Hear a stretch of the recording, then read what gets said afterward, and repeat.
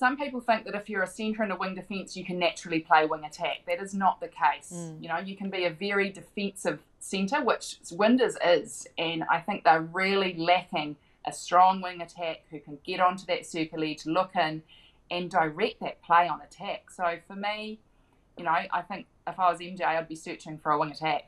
It definitely makes more sense to kind of swing a goal attack across to wing attack from that sort of playmaker approach, I guess. And I guess maybe they were looking at using Kiana Williams in that space a bit as well to bring something different. But I mean, you know, the selecting of a team and contracting of a team isn't solely down to MJ. So I don't want to say, you know, something's gone wrong here, but something has gone wrong here. There is no wing attack at all. And even when, obviously, Simone Wilbur, who filled in round 1 and did an amazing job at wing attack, clearly wasn't available for round 2 because they brought in Hayley Saunders, another wing defence. They literally had 4 wing defenders pretty much on the side. They're trying to turn Georgie Edgecombe into a wing attack, but the ANZ Premiership is not the space to do that.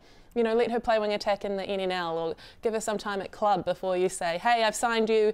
By the way, you're going to be playing wing attack. Let's get you in there. Let's throw you out. And the poor girl looked like, you know, a deer in the headlights. I felt really sorry for her. So it's a real problem for the Magic. And if I was them, I'd be doing whatever I could to somehow try and squeeze the likes of Simone into, you know, a full-time contract just to get her out there because, yeah, Annie, I totally agree with you. I'm a defender and I know that, you know, wing attack is up there with the most important position on the court. It's up there. It's up there. It's up there. So that's a tough one. And for me as well, I almost feel like Claire Kirsten would be better suited at wing attack than Sammy. I think Sammy's a really strong, she's got defensive nous and she attacks the ball really well and can read the play really well, but she's quite hesitant on attack. Even at centre, she's hesitant on attack.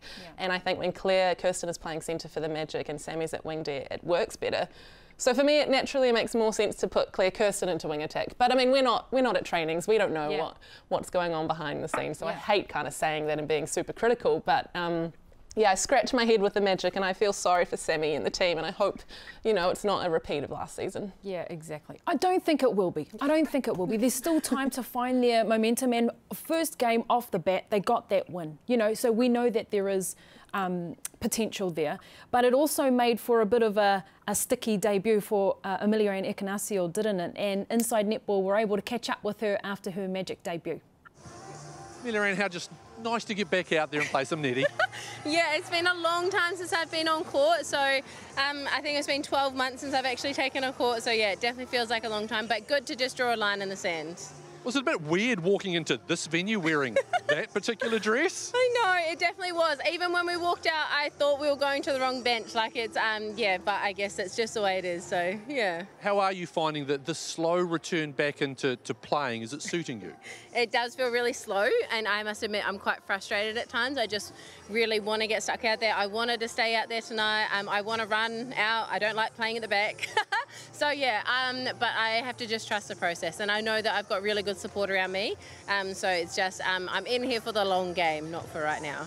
So can you tell us, I mean, does this mean we'll see you for maybe another quarter next week, or do you get maybe to run out for 2? How does it all work? Yeah, I'm pushing for 2 definitely, and I want to run out at goal attack, so yeah, hopefully we will, but yeah, we'll just continue to build, and as long as we don't see any regressions, we should just keep pushing for some more, so it should just hurt the lungs and the legs definitely. I know it was a bit of a frustrating night tonight, but do you like what this group is feeling at the moment? Yeah, I definitely do. We've got so much more to build, and like everybody, we haven't had a great lead up, and that's fine. It's just the way the season's going to be this year, so we've just got to get out and do what we can at the time. It's great to see you back, mate. Thank you. So very nice to see Ameliaranne Ekenasio full of smiles then. Obviously not the result that she would have wanted, but to get out on the court nonetheless is a big achievement for her. As she said, 1 year since she's played at this level after having beautiful little Luna. But Annie, I'll ask you first, what did you make of Ameliaranne Ekanasio's first game back? Well, first of all, it was lovely to see her back out on court. And while she only shot 83%, I think 5 from 6, you know, I think you can tell she's got a long way to go, and she said it, that, you know, she's trying to build up to full fitness. And I think that's why, you know, they nearly need a really strong wing attack, goal attack to really help bring Ekenasio in. I think she probably needs to stay at the back and at goal shoot because she's not back to full fitness. And she's got such a lovely shot and an accurate shot. So I think goal shoot is probably the position where they need to transition her back into the Magic side. And I mean, it just goes to show you how difficult having a baby is and getting back to full fitness. I remember I had my daughter Jaya in November and was back playing for the Magic, very similar time to Meals in March. So my daughter was 4 months old, and I remember playing, and I was just half the athlete that I was. You know, my back, I had no abs. It's tough, man.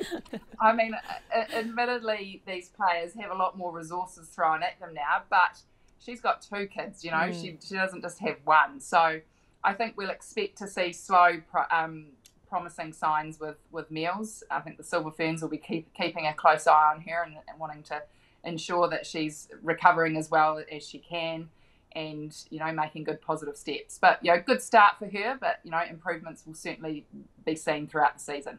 Yeah, I mean, 2 children, and we forget that she is commuting from Wellington to Hamilton or wherever the Magic are training that week. So, you know, you throw that in there as well. And of course, her recovery is going to be slower than maybe many anticipated. And, you know, we're used to seeing these incredible comeback stories from athletes all the time that, you know, we forget that it is really tough. And I love hearing that from you, Annie, from someone who's been there, just to kind of say, whoa, guys, you know, this is impressive what she's doing. But I agree, she does look a long way off, which, you know, I think people assumed that she would be ready for Com Games, and you kind of assume that Knowles would take her on one leg if she had to. But I think with the way that goal attacks around the country are stepping up at the moment, that's not necessarily going to be the case. And while it's great to see her at goal shoot, and I agree, Annie, that we need to transition her, she needs to be out playing goal attack because, you know, Maya and Grace have goal shoot locked up, really. So, yeah, it was great to see her out there. She only missed the one shot, low volume, but that's not necessarily her fault. Great to hear that she wants 2 quarters next weekend, and hopefully that'll be 3 the following weekend, and then we'll get to see her in full games in no time. But yeah, lovely to see her out there, and I think the Magic will need her sort of enthusiasm and her leadership down that attacking end. So yeah, more of it, please. Yeah, I just wanted to bring up, I was surprised to see her take the court this weekend. I really thought with the personnel that they have in that area that they don't need to rush her back. But you bring up a great point about Commonwealth Games, and she probably wants to be seen and she wants to be in people's memory banks, I suppose. But Annie, do you think it was the right time for her to come back? Well, I'm unsure as to whether it was the right time or not. I mean, I thought Ivana Rowland in round 1 had a superb game in at goal shoot. But I think it's really important she's a part of the team. If she was allowed to have 15 minutes, then get her on. She'll feel like she's part of the team. She started her campaign. And even mentally, that might give her a bit more motivation to keep working hard. So, you know, 15 minutes, as Storm said, let's hope we see half an hour with her on the court next week, and who knows what she'll do.